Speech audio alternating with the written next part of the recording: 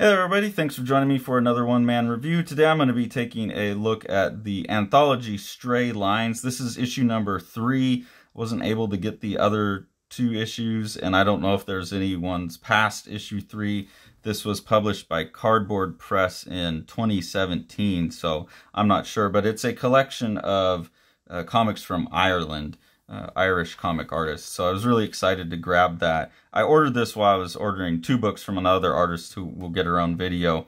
But I just really like these anthologies that show different countries and different scenes and stuff. Getting the broadest perspective of comics possible is really cool. And so I just wanted to go through and just show like 1 or 2 pages from each artist. This is a story called Folly by Alan Doone. A lot of these almost seemed, I wish I had the other 2 issues, because some of them seem like either short stories where you're just jumping in on a like real slice of life, like mid story, or maybe these are continuations from previous issues, but there's nothing on here that says Folly Part 3, you know. So like this one, just really like jumping in on a couple characters like talking as they go somewhere, and then you kind of just dip out. But the art's really interesting. It looks like pencil work with some kind of ink wash, maybe to get a second layer, and then has digital colors applied to it, or painting with brushes that have textures. I'm not sure. It's a really interesting look. But the story was a bit strange, and I feel like that was a lot of these stories. I felt like they had more in front of them and more behind them, but they all seem like they're being presented as one-offs. This is Ale Mercado's work. Really, really love this page. Love the composition. Love the kind of Eddie Campbell vibes going on in this. The static. Also some kind of like Bill Sienkiewicz vibes to me in terms of the flatness of some of the shapes and the composition in there.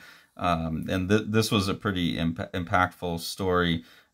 You know, where some, like here, the master of the house has died, and the servants left over, and people are trying to get some like clothes and things like that, trying to get their due property. So a good little story, but really like the art in this one.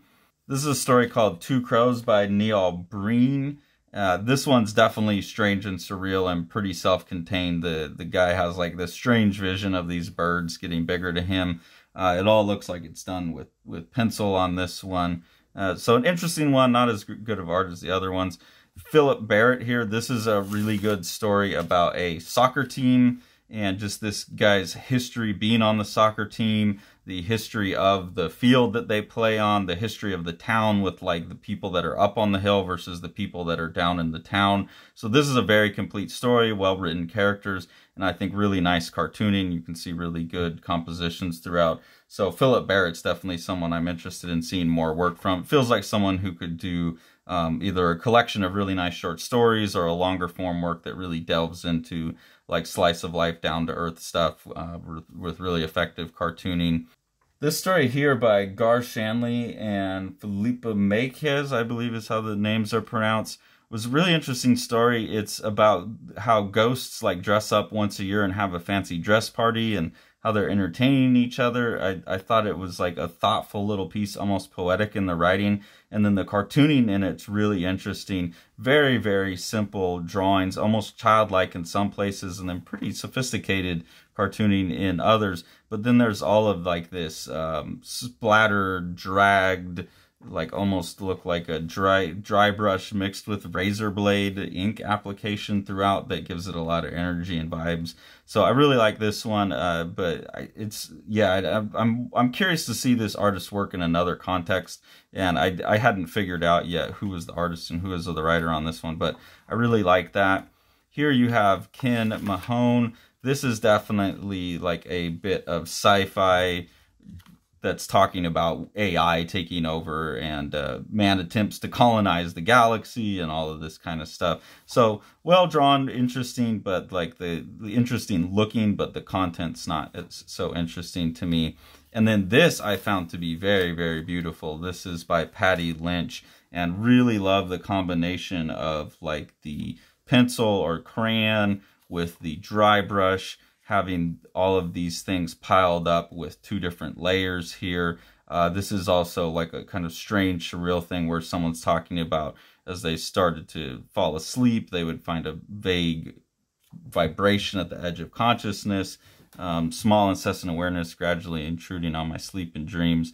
And I really also like this artist will kind of move between like more or less detail and more or less abstraction. Really drawn to the more abstract stuff. And honestly, I think the artist is probably hitting their peak at this right here, where there's just enough information to make it out, but it remains like these beautiful marks and beautiful composition. Here's like some really nice sparse cartooning. And then when it starts to get more realistic, it feels a bit cluttered to me. And the artist will move in and out of those kind of as they need to for the story. I'd be really interested, again, to see this artist working more in the pulled back mode.